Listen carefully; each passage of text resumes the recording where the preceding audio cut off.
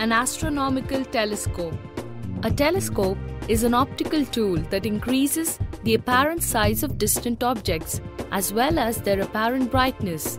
They work by using one or more curved optical lenses or mirrors to gather light or electromagnetic radiation and to bring to focus the image that can be observed or studied.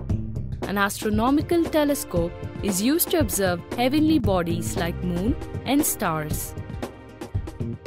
Requirements: 2 convex lenses, one with 2.5 cm aperture and 10 cm focal length, and the other with 3.8 cm aperture and 50 cm focal length. 2 plastic tubes fitting into each other, glue. Method: the body of telescope is made with the 2 plastic tubes.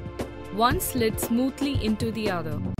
The diameter of one tube should be slightly less than the diameter of the eyepiece, and that of the other slightly less than the diameter of the objective lens.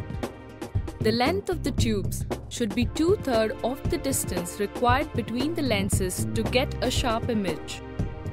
Take the lenses and stick them to the ends of the tubes.